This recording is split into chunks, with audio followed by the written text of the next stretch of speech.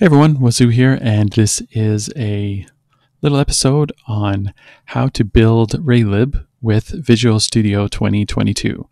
Raylib is a easy-to-use / easy-to-enjoy game engine that is open source and available on Raylib.com. And what we're going to do today is we're going to clone the repository, then we're going to open the project in Visual Studio 2022, and then we are going to build it, and finally create a new empty Raylib project and just create a really small window and demonstrate how to link it to the new built library that we created.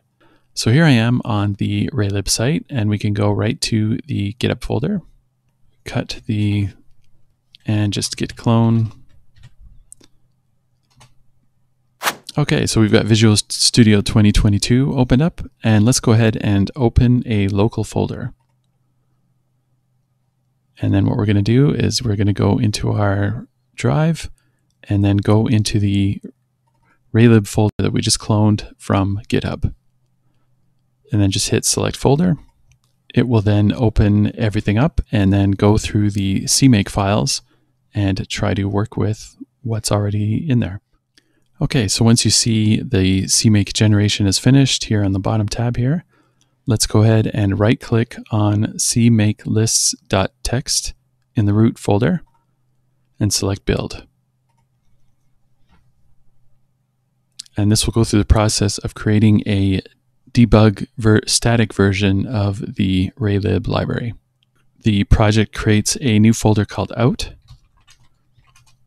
and within that is another build folder, and within that is x64-debug. And we've got a Raylib folder, and inside this Raylib folder we've got an include folder with our header files and the static compiled library, raylib.lib. And that's all we need to do to build the library. So what we're going to do now is right-click on your Visual Studio icon in the taskbar and open another instance. Okay, and then create a new project. And we're going to create a console app, C++ console app, and hit next. And then just call it whatever you want. I'll just call it Raylib Hello. Okay, and then hit the create button. Okay, and it'll open the project for us here, and so we can delete everything in the bottom here. Okay, so what we can do at the top is we can say include raylib.h. And of course you'll see the red squiggly because the compiler does not know where that currently is right now. So what we're going to do is we're going to right-click on the project name, so raylib-hello, and then we're going to hit the properties, and then what we're going to do is go to the C++ options here, into general, and then there's an option here for additional include directories, and let's go ahead and open it up, and we want to navigate to the out file. So you're wherever you cloned Raylib, so go into the Raylib here, into the out folder, into build, x64-debug, Raylib, and then finally include, and hit select folder. Okay, and then we're going to also need to include the path to the static library.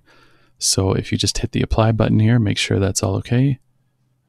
And then go down into the linker options. And in the general tab, there is a additional link libraries option here. So go ahead and hit the edit button, hit the folder icon, and navigate to the Raylib folder again, into the out, into the build, x64-debug, Raylib, and you can leave it right in the root of the Raylib folder. So here's what the final path should more or less look like. Okay, and then hit apply. And then on your input settings here, you want to, in your additional dependencies here, you want to go to the edit and you want to add raylib.lib. And because we're on Windows, winmm.lib, which is the Windows multimedia library. So go ahead and add those two things to the list, hit OK, hit apply. If we go back to the Raylib website, you will notice in the README-MD a little code snippet, and this is a great little testing tool to make sure that you've got everything set up correctly. So you can go ahead and cut and paste this whole function, drop back to Visual Studio, and paste it in there. So what we're going to do here, let's go through it quickly here before we run it, is we've included the raylib.h header file. And then the first line is we're calling init window, which creates a new graphics window using Raylib of width 800 pixels and a height of 450 pixels. And we're giving it a title, Raylib Core Example Basic Window. And then we get into a infinite loop while the window is still open. Every time through this loop, we will call begin drawing, which prepares the graphics device for drawing. We clear the background to white. We then use a draw text method to draw a string saying, congrats, you created your first window. We're positioning it at an X coordinate of 190, a Y coordinate of 200, and we're using a font size of 20, and our color is light gray. So you know what? I'm going to change this to black just so we can definitely see it. Sorry for all the hovers, people. I know it's kind of giant. So let's use black. And then finally, we're going to end drawing, which then does the magic of transferring everything on our graphics device to our screen.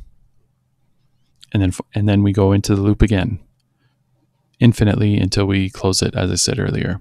And then finally, to clean everything up, once we trigger the close window method, we call close window to make sure that we clean up any artifacts that Raylib created during the setup. So let's go ahead and hit the play button here again. And it should compile everything and build. And then here we have our window saying, congrats, you created your first window. And that is your very first Raylib 5 program. I hope you had a really great time with this. I can't wait to see what it is you decide to create using Raylib 5. I'm going to be creating a few things myself, and I can't wait. And I'll be dropping them on his channel. If you like what you see, give the video a like, subscribe to the channel, and we'll see you in the next one, everyone. Peace.